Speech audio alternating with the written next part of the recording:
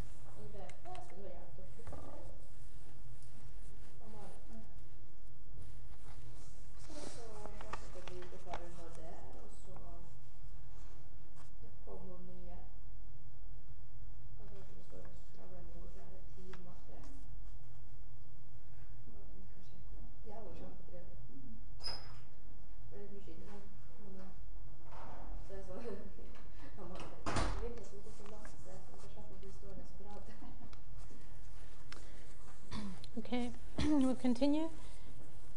Second part of chapter 2. And we were on this side of talking about knowledge management systems. So we talked about enterprise systems, and now these are knowledge management systems.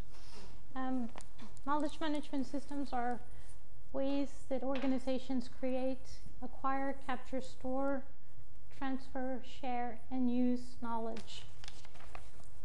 And that if you see on this table 2.3, which is on page 45, we have the headers of this are knowledge creation, knowledge storage retrieval, knowledge transfer, and knowledge application. And these align with this create. This is storage retrieval is acquire, capture, store. Transfer and share is transfer, and then use is application. And then you have knowledge management systems about customers. They can be about markets, it can be about products, services, and processes, business processes, both internal and external business processes. So you see that in the table it says they are also for supporting information technologies. There's different types of data mining, electronic bulletin boards, and these discussion forums and expert systems. These support different stages of the processes. And then IT enables combination of knowledge for just-in-time learning, supports individual organizations' memory, supports networks, and knowledge can be applied to many locations and applications. We have Feng. He says that the advantage of knowledge management systems are so that you can share best practices. It allows you to develop and share knowledge networks or knowledge directories. So directories of people, directories of resources, and knowledge management systems deal with structured information and data.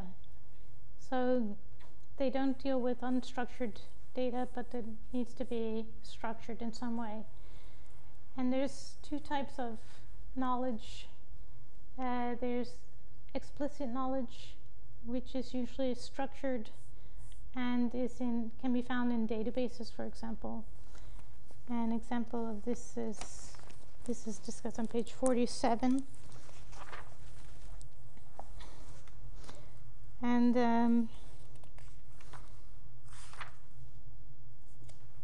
I talk about the Siemens share network in the case study. And then there's the tacit knowledge, which is contained within individuals. And the goal of an organization is to be able to manage or structuralize their information so that they can reuse it and be able to bring it into the resources of the organization, so the organization can then use it in future situations and so forth. So individuals have knowledge themselves, expertise, and then usually the organizations try to capture the individual knowledge and make it explicit so that the organization can benefit from this and it can be shared with other individuals within the organization. So there's different types of models for how tacit information becomes explicit knowledge. And then on page 48, there's table 2.4. And this shows that there's two kinds of models, two views of the knowledge management process. There's the cognitive model and there's the community model. And the cognitive model is intended that it's associated for explicit knowledge, whereas the community model is working with tacit knowledge. So if you have certain kinds of knowledge, if you have explicit knowledge, you need to work with the cognitive model. Whereas if you have tacit knowledge, you need to work with the community model, because this is how you the community model is about sharing information and knowledge among individuals, whereas the cognitive model allows you to share explicit knowledge. So in the cognitive model, the knowledge is equated with objectivity, defined concepts and facts. Knowledge is transferred through text information systems, and they have a critical role. Gains in knowledge management include recycling of knowledge and standardization of systems. The primary function of knowledge management is to codify and capture knowledge. The dominant metaphor is human memory, and the critical success factor is technology. So that's for the cognitive model. In the community model, the knowledge is socially constructed and based on experience. So again, this is the experience of the individuals. Knowledge is transferred through participation in social networks, including occupational groups and teams. It's gained from knowledge management, including greater awareness of internal and external sources of knowledge. And the primary function of the knowledge management is to encourage knowledge sharing between groups and individuals. The dominant metaphor is the community, and the critical success factor is trust. So whereas the cognitive model is based on technology, the community model is based on trust. Okay. I just wanted to read a quote about the organization and management issues of knowledge management systems. It says that, quote by Gupta and Gambhindara Run, I can't say his name very well. It says that effective knowledge management depends not merely on information technology platforms, but on the social ecology of an organization, the social system in which people operate, made up of culture, structure, information systems, reward systems, processes, people, and leadership. So what they're saying in this is that knowledge management systems also depend on culture, and that one knowledge management system may not function well within another organizational culture. So you need to be able to modify the systems to meet the cultural needs of the organization. Okay.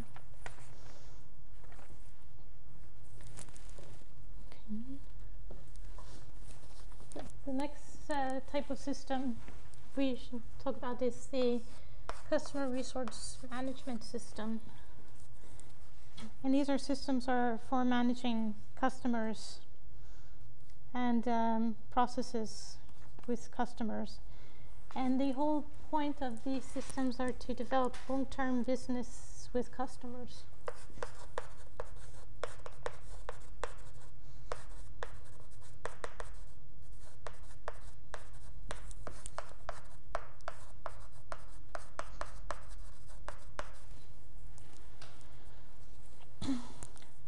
The promises of customer resource management systems are that they hope to be able to enable you to gather customers swiftly, to be able to identify the value of customers, to be able to increase loyalty and retain customers, and to reduce the cost to serve customers and make it easier to get new customers.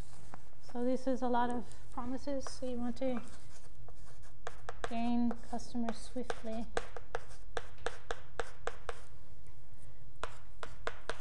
identify value,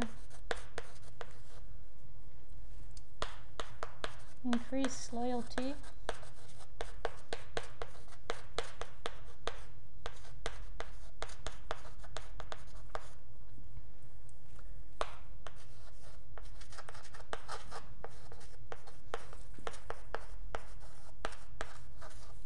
reduce the cost to serve the customer.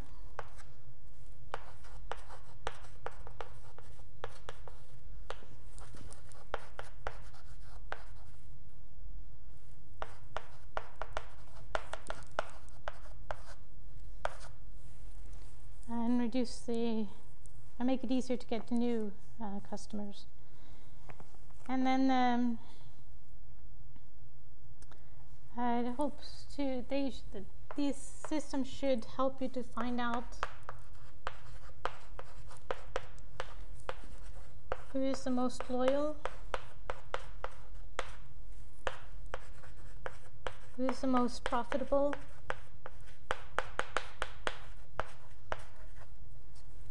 and what they want and buy.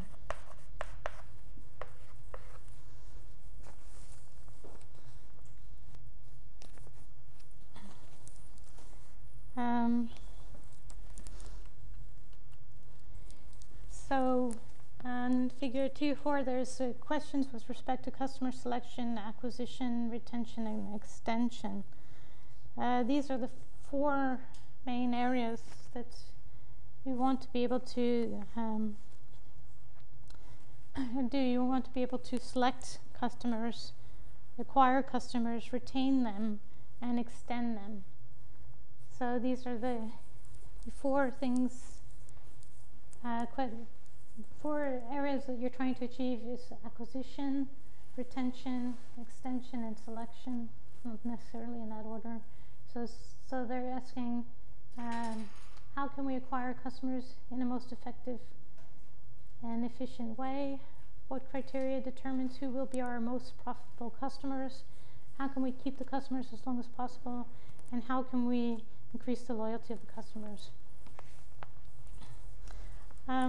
This reminds me of an article I read where there was somebody that was dressed up in some sort of a, I don't know if it was like a dinosaur costume or something very ridiculous, or maybe they were dressed up like a fruit or something. And then they were out in front of a grocery store, and then they were just like greeting customers and chatting with people, and they were maybe dressed up like a big apple or something. And they asked, why do you do this? And it's because they want to be able to retain the customers. They want to be able to work with the customers, because everybody that spends money at this store spends maybe $100 a week at the store. And if they can get the customers to want to come back there and be a loyal customer, that the lifetime value of the customer has meaning for the company. So they figure out that if they come 52 weeks a year, and $100 a week, and then they come for many years, that this customer is worth so much money to the company. And this goes along with this model that shows that CRM systems should help you to find out what is the value of a customer. So there's 3 dimensions. There's the monetary value, there's the frequency, and there's recency. And the study found that in terms of monetary scale, if the customer spends a lot, they're more likely to return and buy again. And that if they have shopped frequently, they're more likely to buy again. And then if they have recently purchased something, they're more likely to buy again. So all of these things lead to that the people at the upper right-hand corner of the cube, that these people are the most likely to purchase again. And then from this type of model, this RFM model, you can calculate the lifetime value of the customer. So this is an RFM. So this is recent, frequent, and monetary model. So that's that figure 2.5.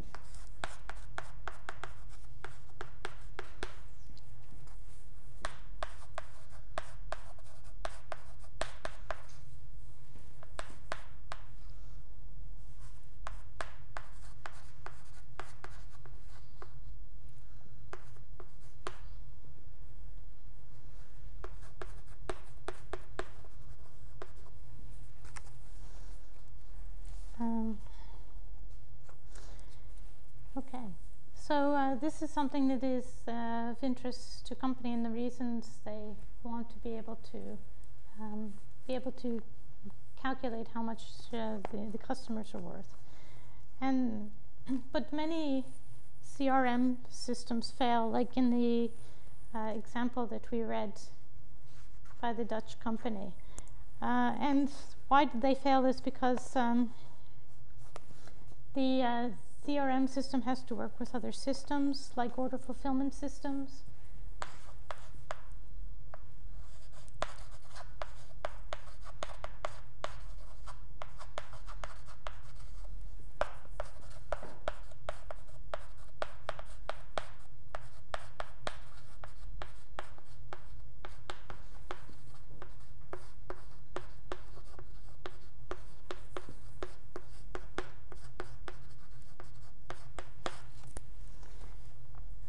They require that you deal with things like change management.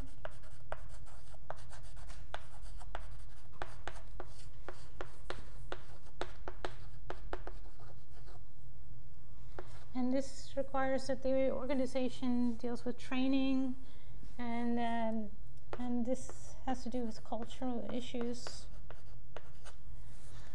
That the culture must be adapting.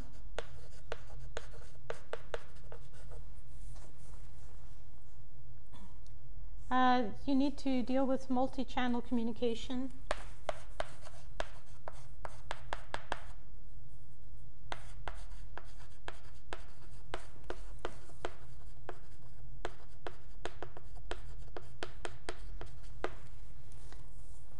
And that means like you might have to deal with customers by phone and by email and some other means. So if you can think of a CRM system, for example, the airlines, they have to deal with customers. And what kinds of ways do they use to interact with customers? If you order a ticket, you want to change your ticket, you have some kind of problem with it, how does the, like, say SAS, how do they interact with customers? What are some of the communication channels used? Phone, okay. Email. They also have. You go talk to them at the airport? Yes, in person.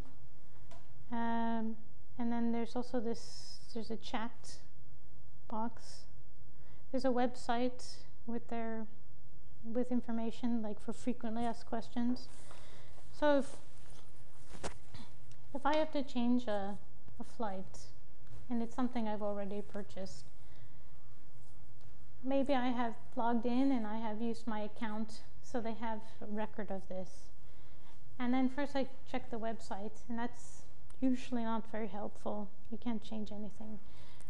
Then you might go to the online chat, because instead of waiting on the phone for an hour, you might be able to resolve the issue by the chat. But if it's something to do with like changing of money or something, you have to add more money or something, then they can't do it and they tell you to call up. So there's kind of their system is meant to also funnel you to different places depending on what your problem is, and also to give you some sort of response that is satisfactory to the customer but not taking so much time either. So all companies usually need to have some sort of a customer management system in place. and a lot of people, their front line for their system is the telephone system. And you get a lot of these systems where you ask, please select number 1 if you have this kind of problem, number 2 if you have another kind of problem, and so forth. And sometimes, like with some systems, they've done that you get a standardized response. And other systems that people kind of decide that this is wasting my time, and they just want to get to the end of the question so they can get to a person. So you have to think about how you combine these systems. If you have some help that's online, like a website, you have to think about how you combine this with your other systems so that you're actually helping the customer and not annoying them.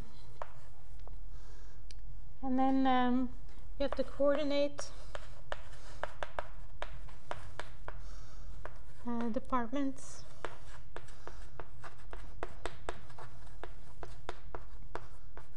On the system. So in other words, you might have sales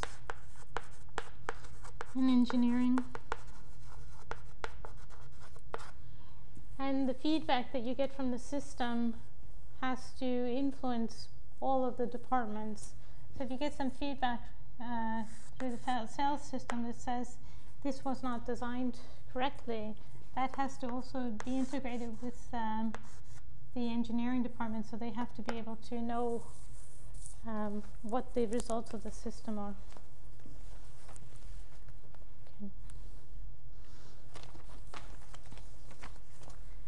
Okay, so yeah, before we talked about the ERP, and then so that was 1 and 2 is knowledge management systems, and 3 is CRM.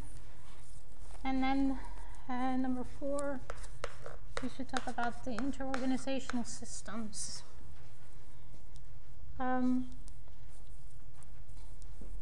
Interorganizational systems are designed to integrate, go beyond the enterprise. So you have connections between the organization and their enterprise resource planning system, their business intelligence, customer services, business processes, and others, partners in the supply chain. So you have suppliers, distributors, customers, you can have partners, and other types of organizations. So the purpose of these are to create new efficiencies.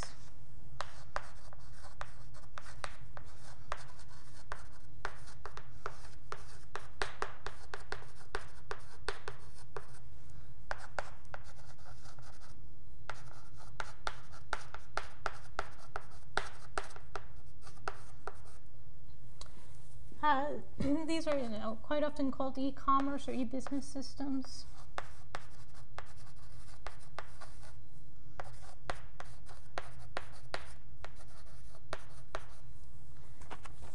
E-commerce is noted mostly with the buying and selling of products, whereas e-business systems are for all types of processes between partners in supply chains. And so one of the goals of these are to make better, improve the value.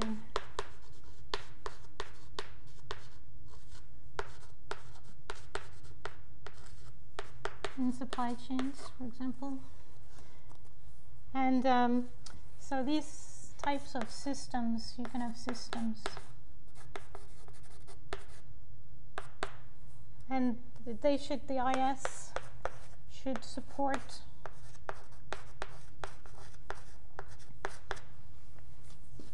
the distribution processes.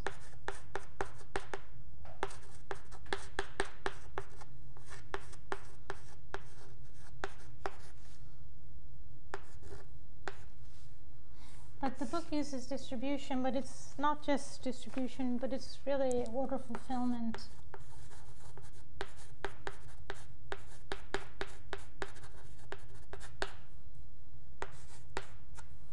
That's part of the distribution, and it should support these in the different types of transactions, like B2C, business to customer, and B2B, business to business.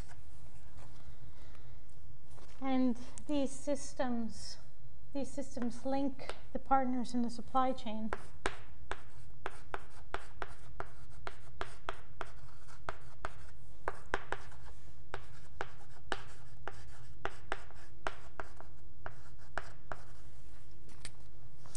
And that's the goal is to better meet customer needs.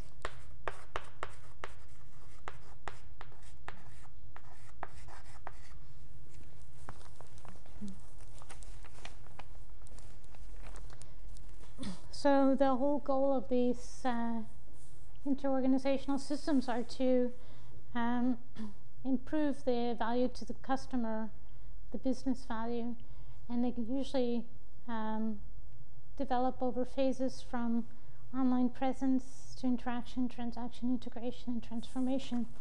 The last being the transformation of the supply chain.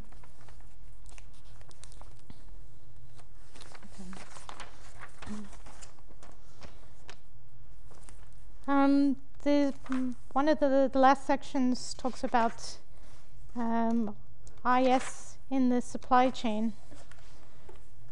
And what does that mean?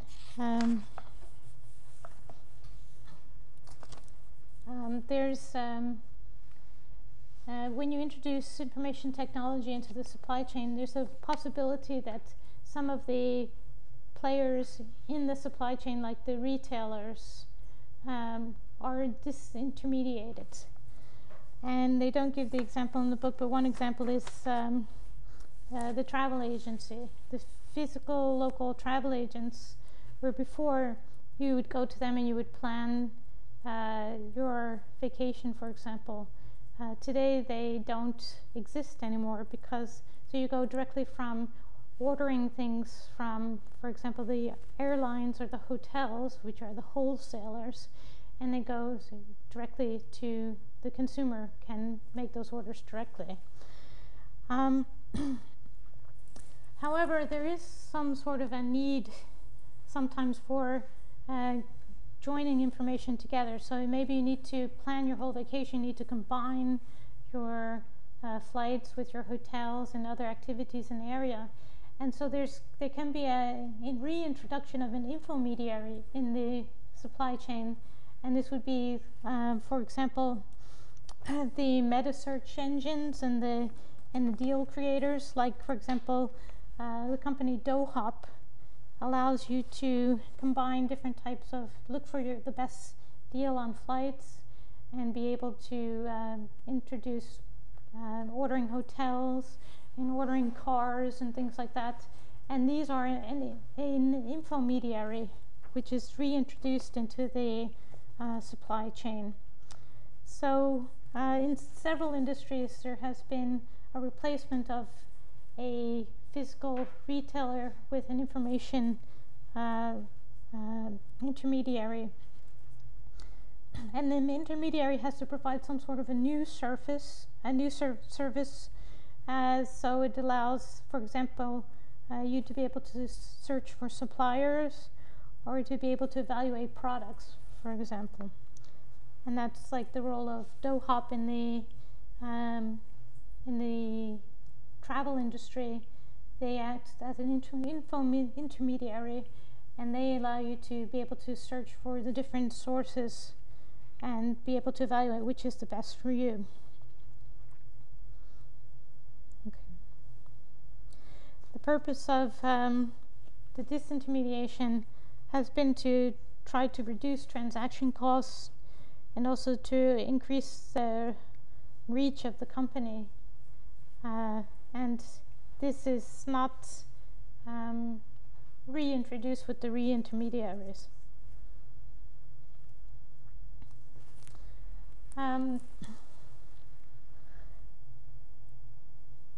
The book also mentions mobile commerce in the interorganizational systems, and they mention the use of mobile phones in like checking on your flight status as part of the interorganizational system. I think mobile technologies are an extension of many different systems as a different type of access point. And they're not just, of course, associated with interorganizational systems, but they are part of most systems. Interorganizational systems should work with the order fulfillment process, and companies that just do virtual businesses only, like e-business, might have a problem with their order fulfillment process. If you're just selling something online, like the Amazon has developed a whole logistical system for delivering goods and services to the end user. But when a company first goes online, they might, if they already have a physical order fulfillment system, supply chain in place, this is usually of benefit to them. But if the companies that miss parts of the supply chain might have to go into partnership with other companies in order to fulfill those needs. So the last time we talked about also UPS as being one company that helps complete companies' supply chains. So instead of having to do that delivery or order fulfillment process, UPS does that part of the supply chain for them, and then the manufacturer can focus on their product. So UPS working with Nike, for example, would be able to deliver the products to the customer, or working with Toshiba, be able to pick up computers and be able to have them repaired and returned to the customer, and they're fulfilling part of the order fulfillment process. So virtual organizations often have to work in partnerships with other organizations to fulfill this need. Okay. MECAF is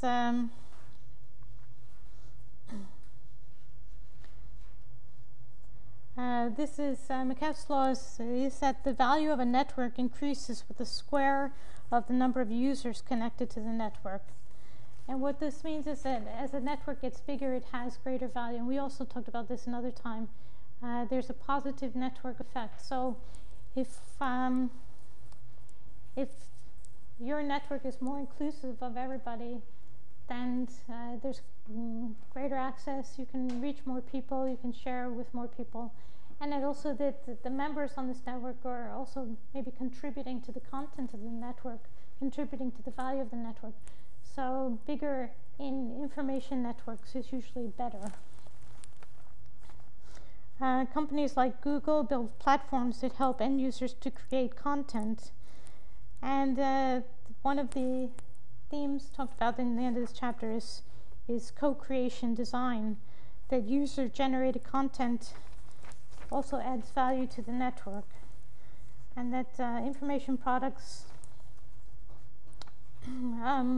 when they get consumed, they don't reduce, it's not reduced in value, but it increases value. So value is created with more users and more information and more content creation. And next time we will have a lecture about what is co-creation design and who's involved in co-creation design.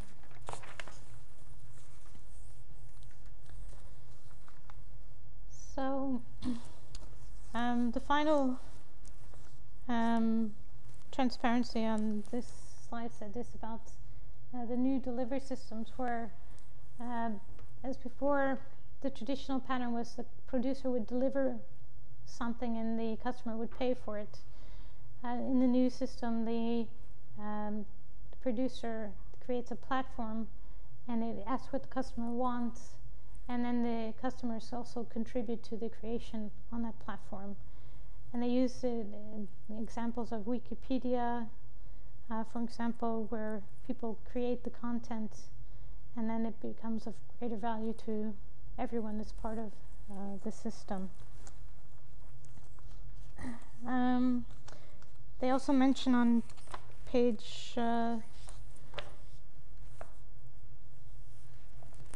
this is basically the end, page 63. There's a problem maybe with digital rights management. So what is the problems when you have people creating content, and also what kinds of how do you give people credit for what they're making, and how do you make sure that people pay for those that have individual contributions? So that's something that needs to be worked out. And they say that the software, like digital rights management software, may not be the only answer to this, that there needs to also be some other kind of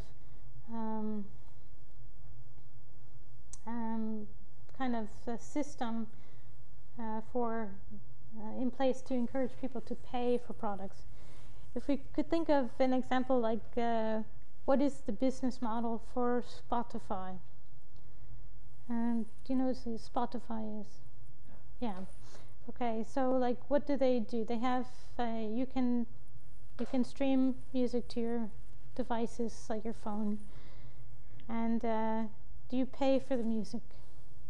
Yeah, you pay month to month, $99 to use as much as you Okay, but if you get music offline. yes, but can you also get it for free? Yeah, you can, depending on the models, but you can't get offline. Yeah, and then you also have maybe advertisements as well, and there's limited to what you can get, and then you can't get it offline and things like that. So there's a lot of restrictions. So because of the level of service, people are willing to pay for that, and even though you might be able to find music elsewhere, people are less likely to go around that system than if you put some sort of a restriction on the media file itself. So so there has to be a business model that works with digital rights, and that has to encourage people to comply with the digital rights of the artists who are creating the content. So for systems that are open and cooperative, there needs to be some sort of system in place. And I think there's things like I think they're called vines, I'm not sure, but there's like short kinds of videos and stuff, and people create those, and then you can also have companies that may adopt those to go with their music, for example. And there's like, I think there was something on this BBC Click.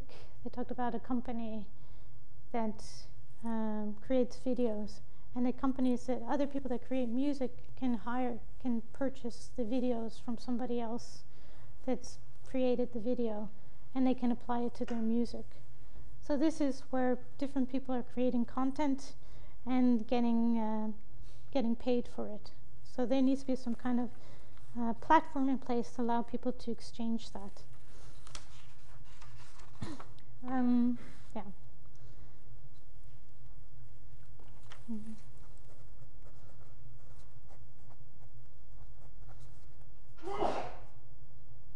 Okay.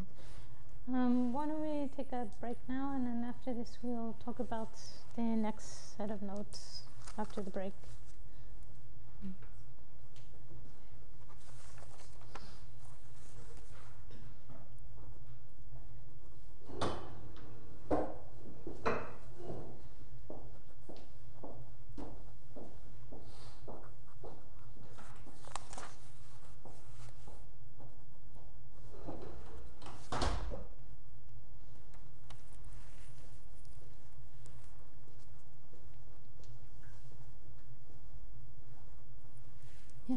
Yeah.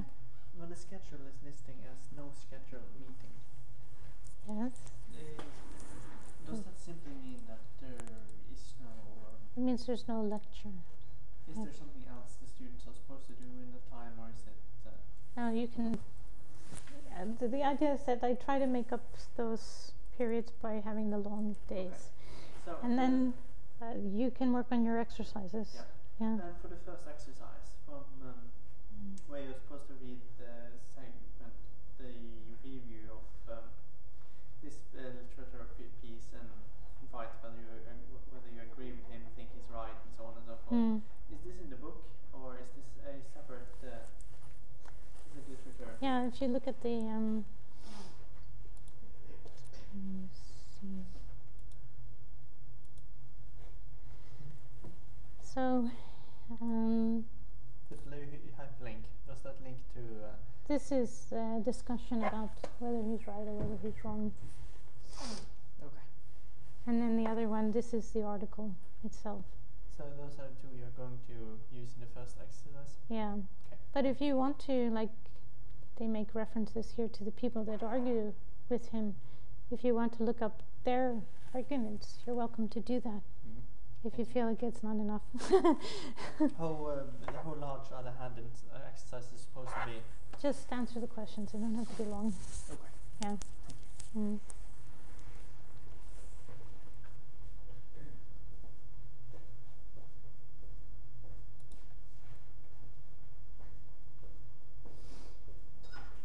Oh yeah, what was the book called? Tell me first. I'm going to go and buy it right now. Okay.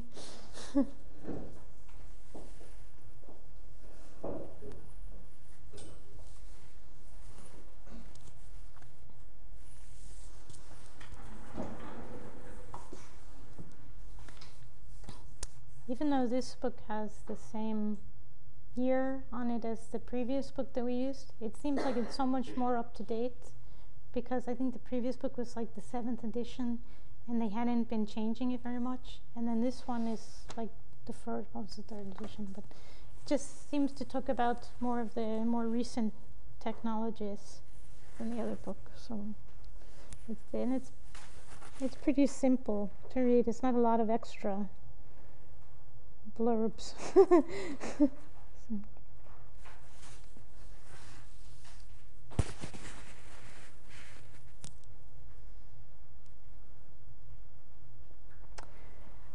I was wondering, maybe I should just, since we're all here, I should just continue now, and then if we get done early, then you can buy the book afterwards. Is that okay? Because we're not using the book for this next slide set, and I don't think this will take very long to discuss.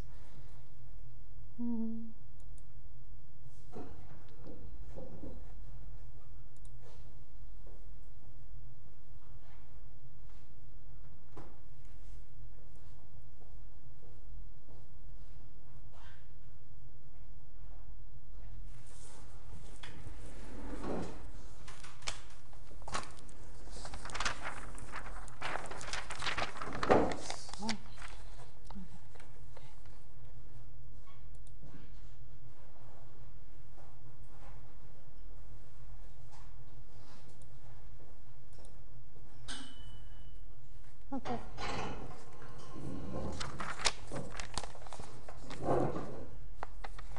So this slide set was written by Kai Olsen, who created the slide set for previous year's courses. And he talks about central IT technologies and the most pioneering technologies. And when I looked up the word banebryt and technologies in Google Translate, and I think that because I thought of it as field changing or something like that, the leading edge, but then I found out the word was pioneering, and I think that that's kind of it's interesting that it has this embedded meaning in it, because if you separate the words, it means field edge. And then it's also pioneering. So I think that that's kind of telling of the kind of technology that's included here. He based this on an article that was in IEEE Spectrum. And he points out the 11 pioneering technologies: smart telephone, social networks, IP telephony, multi-core CPU, cloud computing, digital photography, drones, and rovers. And he also says that there's high quality sound, LEDs, flexible, electric, does it power? Flexible power creation, or is it transfer? And he says that most of these are IT related in some way.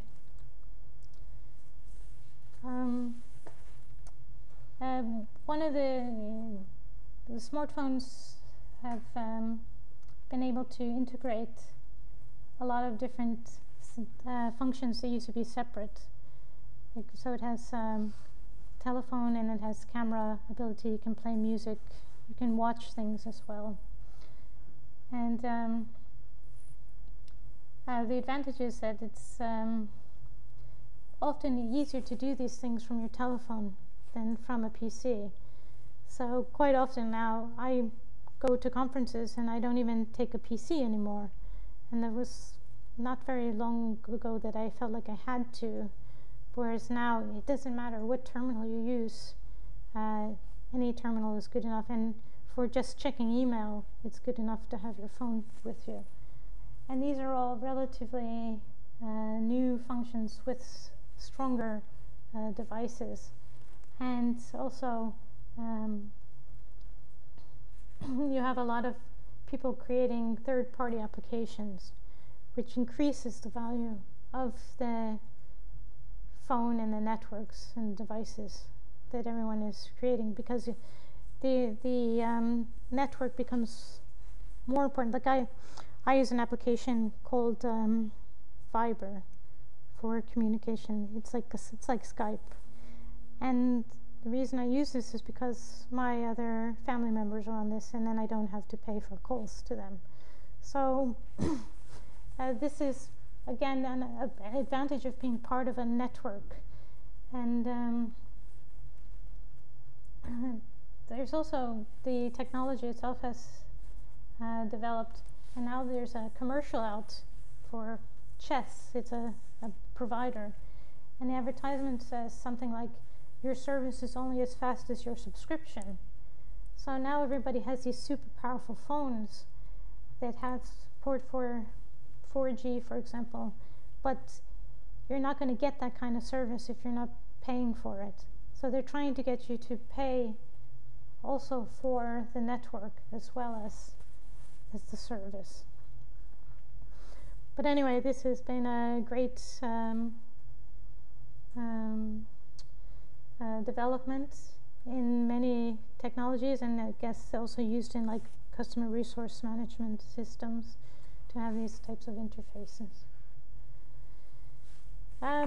He points out at least the earlier problems with the telephones are that they have little screens, they're easy to lose, there has been battery life issues, and question about always being on the net.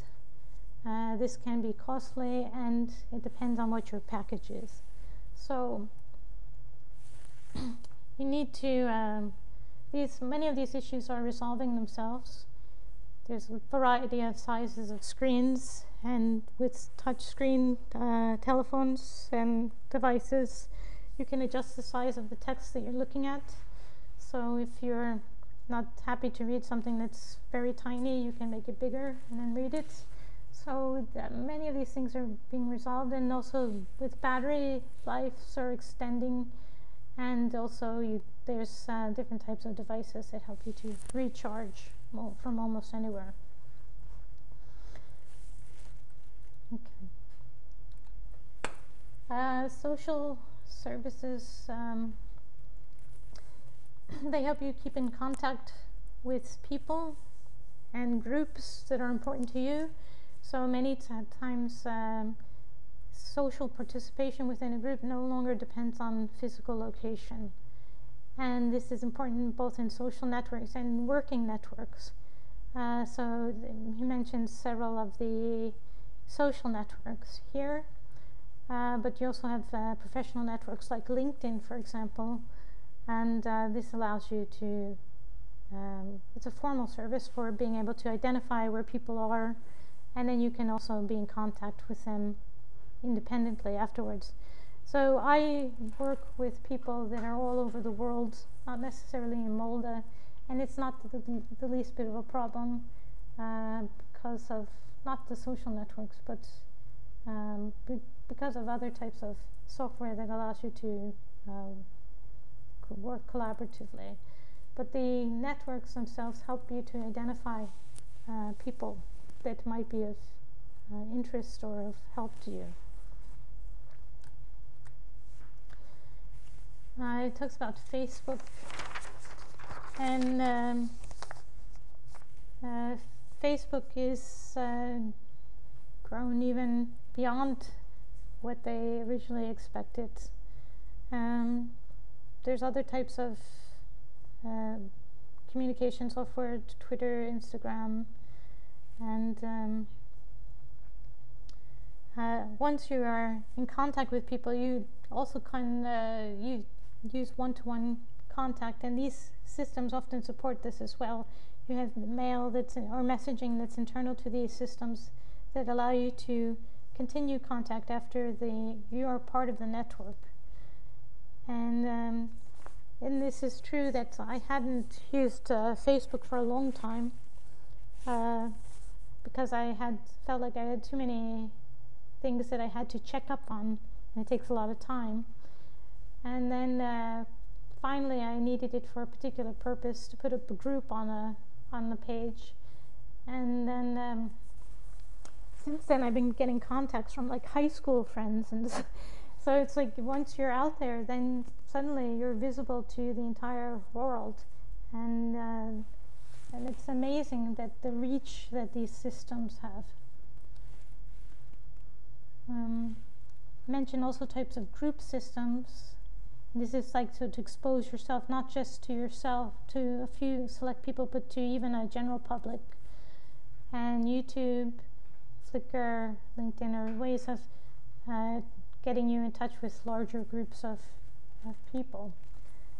They don't mention so much on the one-to-one side, but the applications like WhatsApp or Viber or Skype are good for also one-to-one communications.